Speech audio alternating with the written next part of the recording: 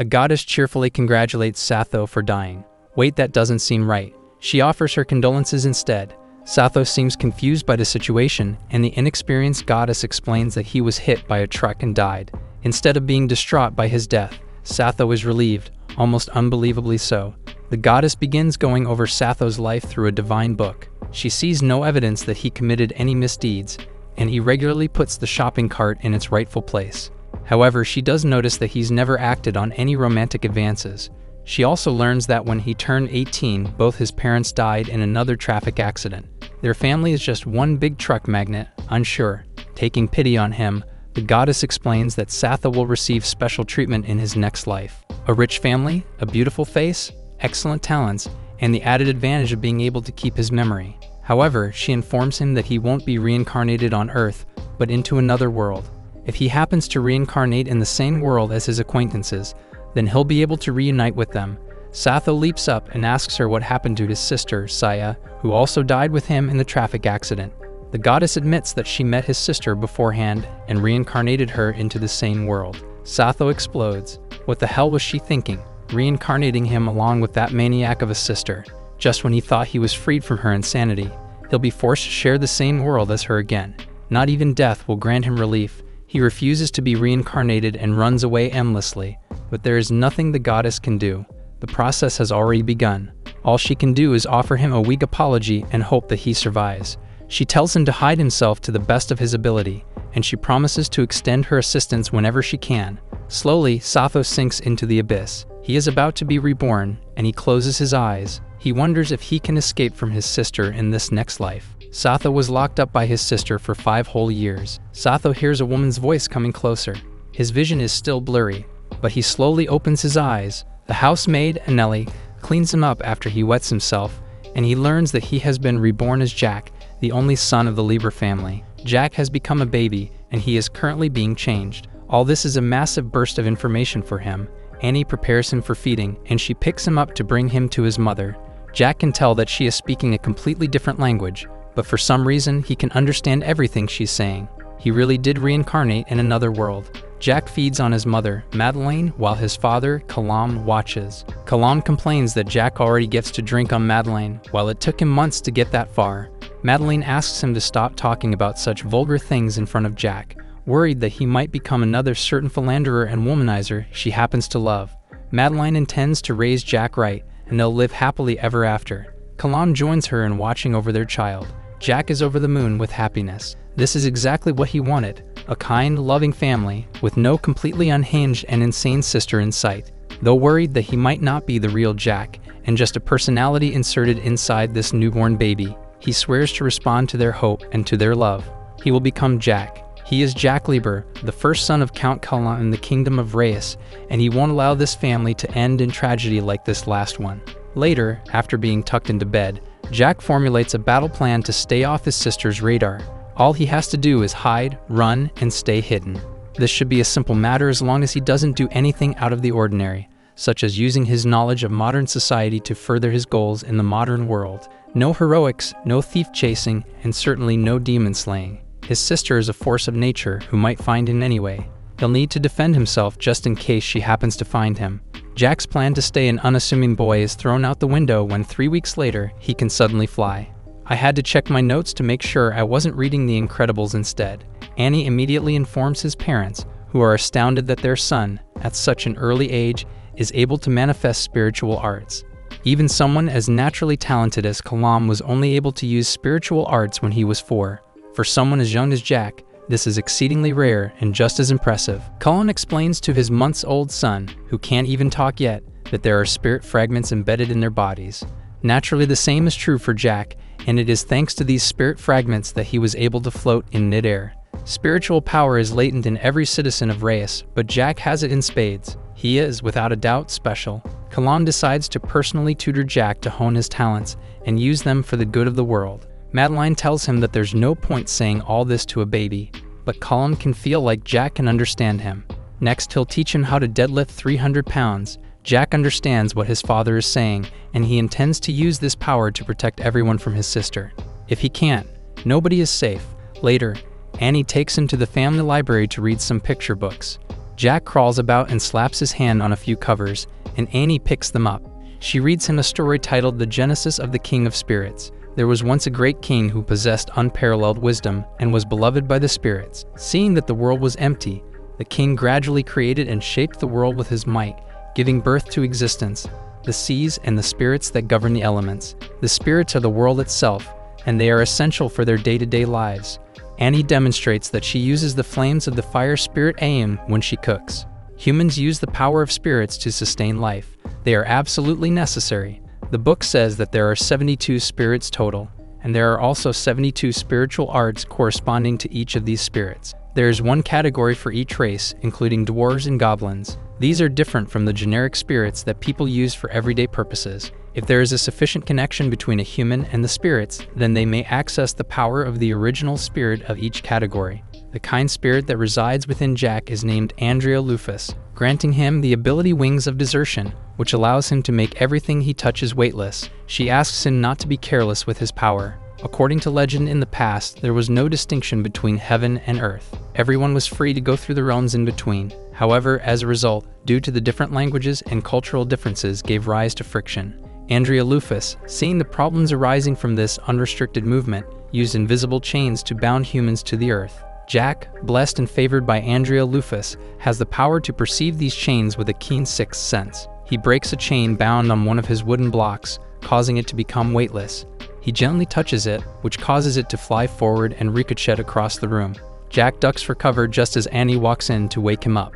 The block continues to bounce around the room until it hits her in the left eye. For a brief second, Annie could have sworn that something had just hit her in the eye. Jack crawls over to her, picks up the floating piece, and deduces that weightless objects neither take nor deal any damage. Later, while cooking, Annie leaves him unattended in a kitchen with an open fire while she retrieves some herbs from the warehouse. Left alone, Jack experiments with his ability. Just as he suspected, items he causes to float are rendered immune to any and all forms of physical damage, but immaterial effects like fire are still able to affect them. Thus, while Jack is floating, he is impervious to nearly all forms of injury, except for fire. He only has one thing left to test out. Since floating objects deal no damage, weight and mass are needed to inflict some pain. The wooden block that harmlessly hit Annie earlier was only ineffective because he lost concentration at the last second. Back in his room, Jack continues to practice his powers on his wooden blocks to see the extent of his endurance. Kalan walks in on his son and sees that his powers have developed extraordinarily, and he couldn't be prouder. Jack is troubled that he was interrupted, but being coddled and praised like this isn't so bad. However, even with this peaceful life, the nightmare still comes back to haunt him. Back when his parents died, he had just graduated and entered high school. Ever since then, it was just him and his little sister living together. However, living with her was a nightmare. After preparing dinner one evening, Saya placed the food in her mouth and forcibly mouth-fed it to him. The experience was beyond disgusting. Unable to stomach and swallow the pre-chewed food, Jack spits it back out. Seeing that her brother wasted food, Saya threatens to punish him. Jack begs her not to, and he falls out of his chair. Saya drags in a woman bound in rope, her mouth taped shut. Her name is Reina, and she has committed a most grievous crime. Last year, on July 27th, from 3:46:32 seconds to 56 seconds, she was caught staring at Jack for 24 seconds, like a dog in heat. It is unforgivable. Reina shakes her head as if to deny these allegations, but Saya has already judged her guilty. The crime of lying, obviously, is punishable by having her fingers sliced off. Reina, unable to scream, rolls around instead. Saya asserts that only she can fall in love with her brother, and it is Reina's own fault for glancing at him. She addresses the root of her sin, her eyes. She can't sin if she can't see. Saya dangles a corkscrew in front of her eyes. It's all because of her eyes that all this happened to begin with anyway. Jack tries to protest, but he knows that it is pointless. The more he resists, the more Saya will lash out at his friends and loved ones. Though his sister killed all those people, all he did was watch. Half the blame lies with him. 5 years have passed, and nobody has come to save him. He hears a creaking sound coming from outside his door, so he decides to investigate. Though it should be impossible, the door is open when it should have been locked. Jack is finally free. He runs out into the neighborhood, laughing like a madman. He's finally escaped. Unfortunately, he hasn't finally escaped. Saya finds him almost immediately. Now that Jack has had his fun walking outside, she beckons for him to go back home with her. Jack is scared stiff for a moment, but he is tired of being helpless and not being able to do anything. Noticing a truck nearby, Jack runs up to her and pushes her into it. With this, he'll finally be free of her, or so he'd like to think. Saya grabs his arm and drags him down with her. They'll be together, even in death. Jack speedruns the stages of grief and lands on acceptance. At least this way, he won't have to deal with his sister ever again.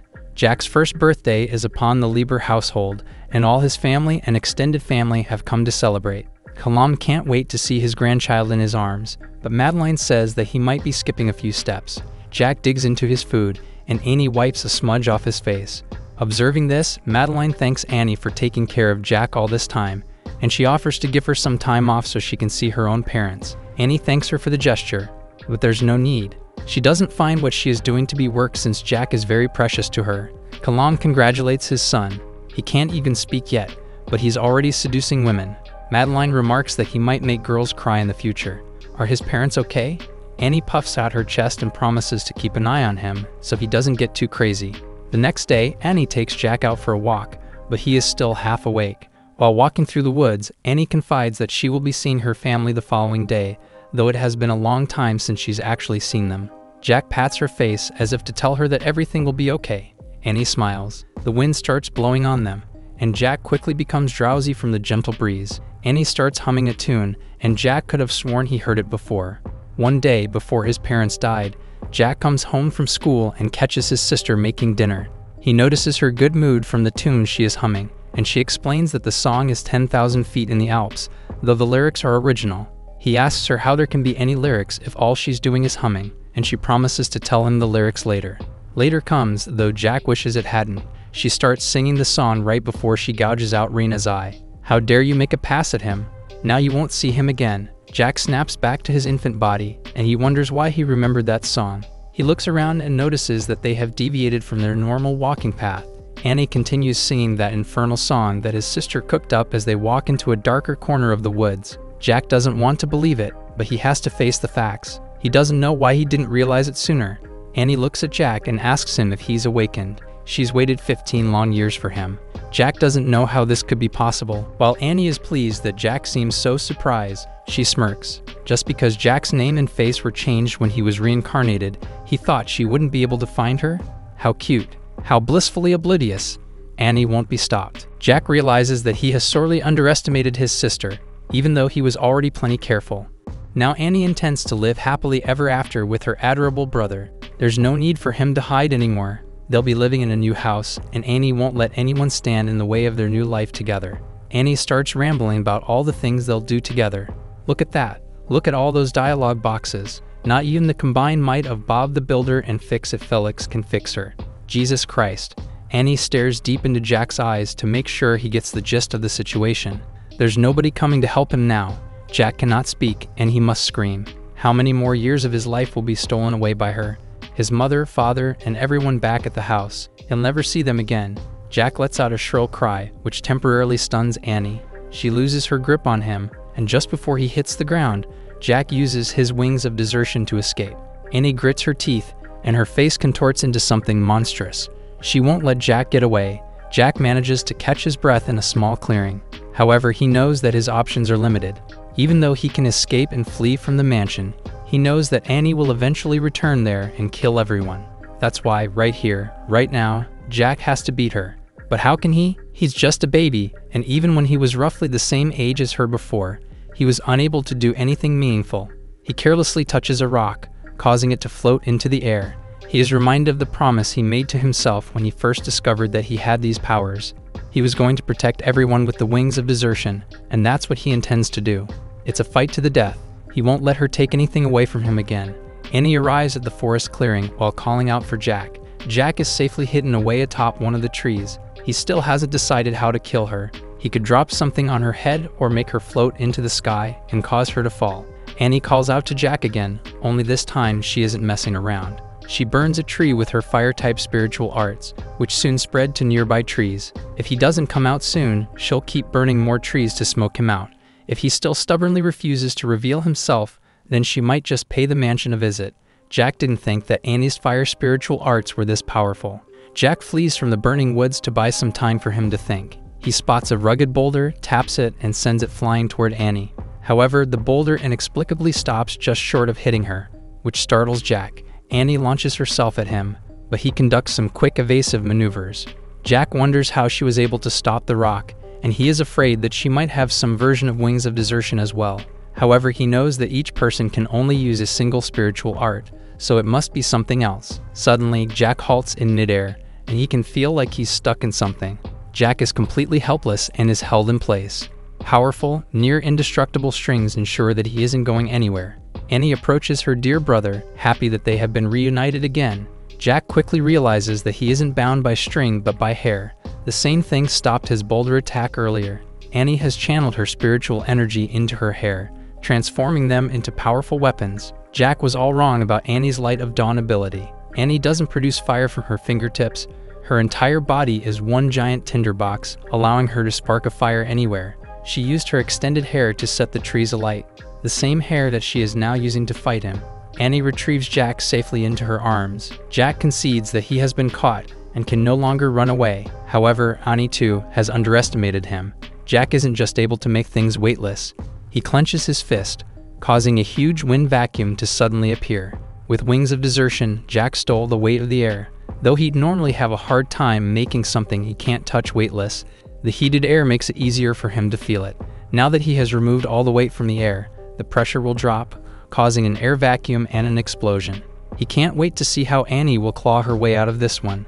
As the stagnant air converges on Annie, her very body, the human tinderbox that it is, bursts into flames. Annie is burned alive, and her screams echo throughout the whole forest. Through sheer grit, Annie grabs her left hand and removes it from her body, causing an explosion that propels her and Jack away.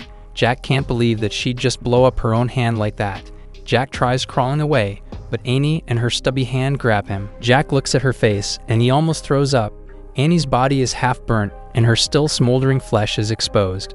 Annie asks Jack if he's still willing to give his love to her, even after she has been immolated beyond repair. Jack struggles to get away from Annie. All he has to do is take away her weight and fling her into the sky.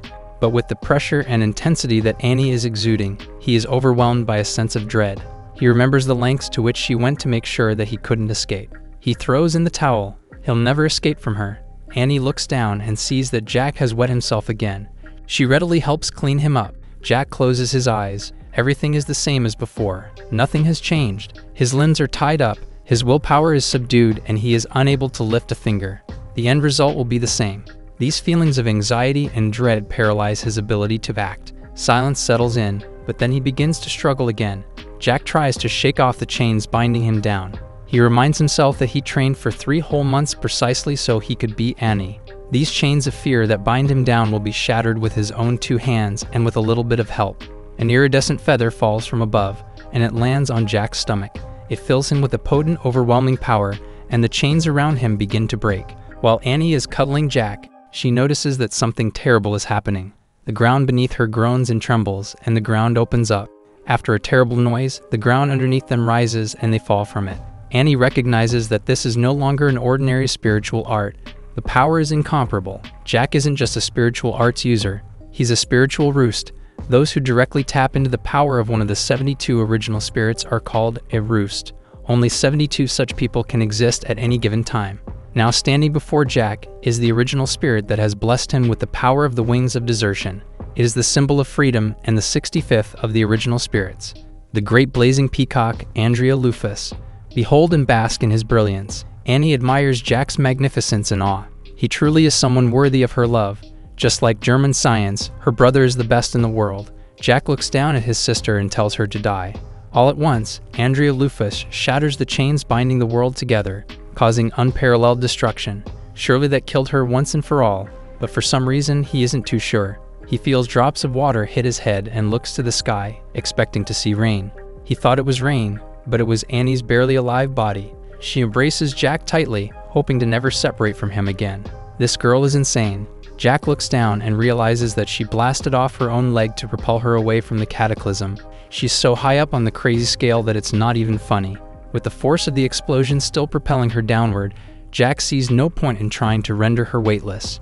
Trying to do so would only lead to his tiny baby body being crushed. However, at this rate, he'll die regardless. He spots a small body of water and propels them toward it, and he hopes for the best. It's the only place he can stand a chance against a fire user like her. Jack climbs up from the falls and crawls up to dry rock. Things aren't looking good. In the end, he's still just a baby, and his body can't sustain this level of intense fighting. Annie starts walking toward him through the water. She knows that Jack propelled them here on purpose, and she praises her brother's tactical ingenuity. However, this isn't the only reason why Jack chose this location. There are many boulders that are perfect for hurling towards her. This time, Annie is at death's door, and she only has 2 good limbs to use. Dodging should be impossible for her at this range. Jack sends the rock forward to crush Annie, but she isn't worried. She does hate to have to do something this vulgar in front of him though. She spits forward, causing the boulder to combust. Jack is at his wit's end. If Annie can do just that with saliva, then he has no chance of winning. Annie pokes her arms through the waterfall, and she is finally reunited with her brother. She has 2 faces, one overwhelmed by his cuteness, filled with passionate love, and the other filled with murderous intent toward anyone who so much as looks at him. Jack will stay by her side forever and ever. Suddenly, she notices that the water droplets in the air have been suspended, but she realizes it too late. Jack stole the weight of the waterfall while she was busy monologuing to herself. Because water continuously pours down from the waterfall, it would have been difficult to notice. Jack's attack with the rock was all to lure Annie into a false sense of security and make her think that he had run out of options. Jack has long reached his limits. Even the great Andrea Lufus lending his aid was all a stroke, but the fact that he dreamed up this plan while in an exhausted physical and mental state was the greatest miracle. Now that she is in this isolated spot with him, she will suffer a special guillotine that he has prepared for her. He's about to drop a metric ton of water on her, and she's going to like it. Annie tries to stop it, but in doing so, she lets her guard down again. Jack grips her finger and uses wings of desertion on her, causing her body to go weightless. However, when all is said and done, she's still her sister, and she was still the Annie who cared for him these past few months. He holds up the number 3 with his fingers. He'll give her 3 seconds to convince him to forgive her for all the atrocious things she's done.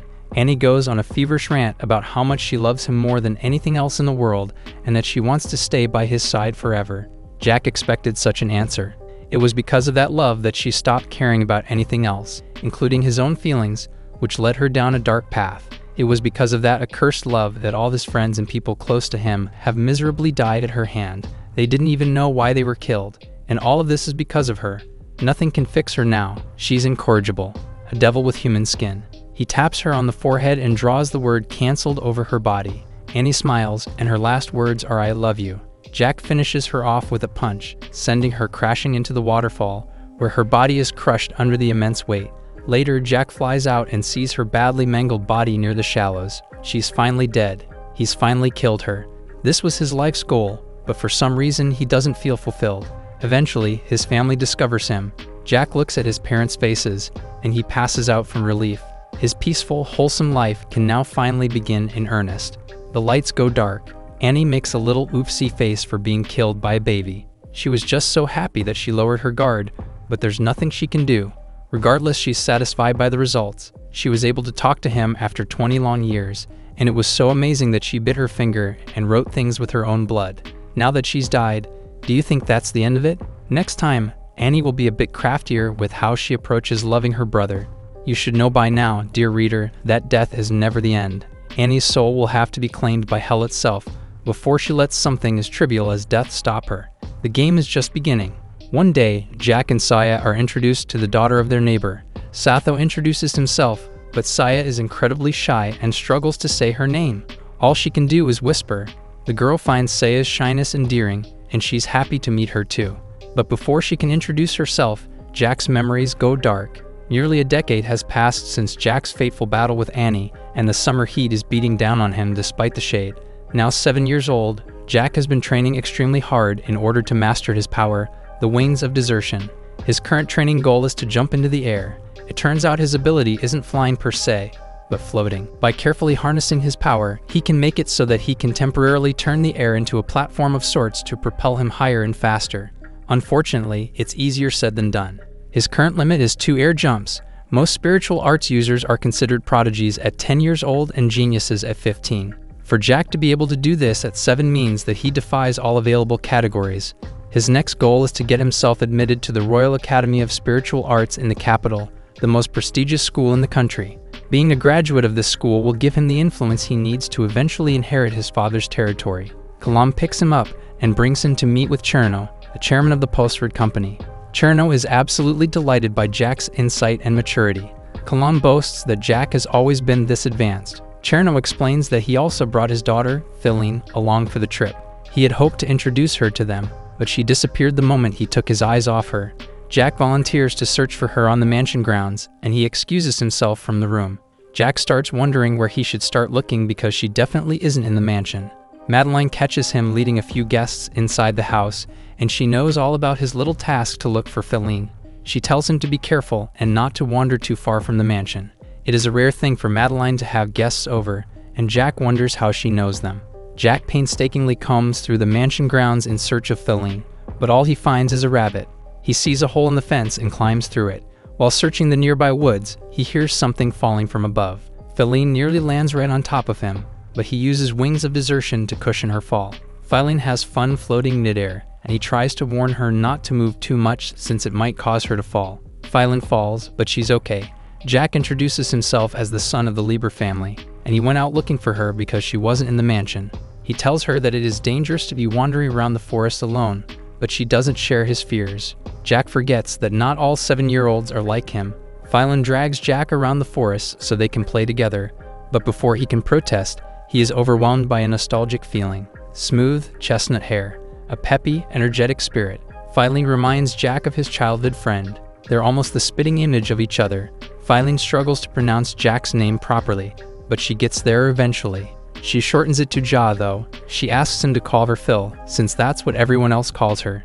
Jack asks if they can go back to the mansion already, but Philine is too busy frolicking in a grassy field. She runs headfirst, but she ends up tripping on something.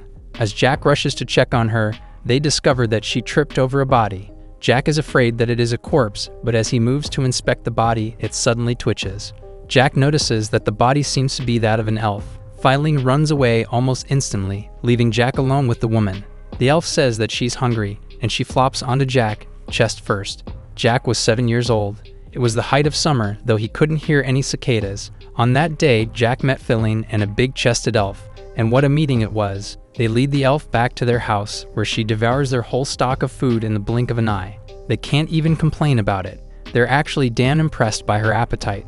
Madeline asks the elf more about herself, and after clearing her throat, the elf introduces herself as Raquel. She left on a journey some time ago, but she forgot to account for food. Philine asks her why she's traveling, and Raquel explains that she's trying to collect some spiritual arts. When they ask her what she means by that, she deems it easier to show rather than tell.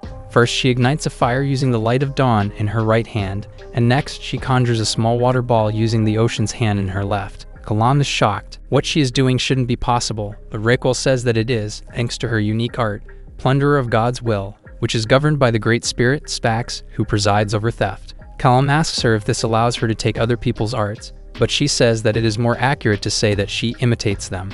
Even Jack finds it hard to digest this information. She explains that after identifying a specific spiritual art, she is able to copy it by watching the original user use it. However, the caveat is that she can only store 2 spiritual arts at a time. Kalam asks her if she means to learn multiple spiritual arts this way, and she confides that this is just a part of it. She hopes that by learning multiple arts, she might be able to find something she needs one day. Philine asks how long she's been traveling, and Philine replies that she's been at it for over 80 years. That's a near immortal elf for you. Jack asks her if she has knowledge of the wings of desertion, and she says that she does. She is quite familiar with how it works. When Kalam learns that she has no concrete short-term goals, he invites her to stay at the house for a while. In exchange, he asks that she teach Jack how to use his spiritual arts. Jack seems a bit bothered by how suddenly Kalam invited her to stay, but Kalam believes this is a good chance to learn.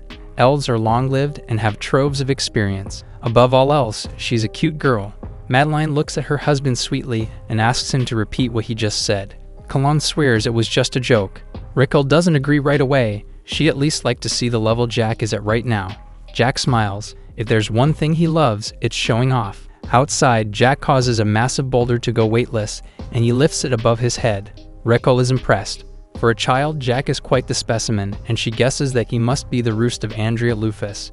Many of Jack's tutors gave up when they saw the level he was at, and now he waits to see how Raquel will react. Raquel finds him to be a promising pupil. As a special treat, she shows him a multi-layered air jump at speeds that his eyes can't keep up with. She has a feeling that Jack can't do what she can. She pulls him out of the air, causing him to lose focus and drop the boulder. She whispers into his ear that he might be a genius when it comes to raw output, but he doesn't have the technique to make use of it. Rickle teases Jack, forcing him to ask politely to be let down. Jack calls her master, and she lets him go. She once again introduces herself as Raquel, and from now on she will be his master and teacher. This new encounter is yet another path through life. However, as his hand grows closer to hers, he suddenly gets another terrible feeling. It's as if his sister's essence is still lingering in this world, and things are going according to her plan. It remains to be seen how Raquel fits into all this.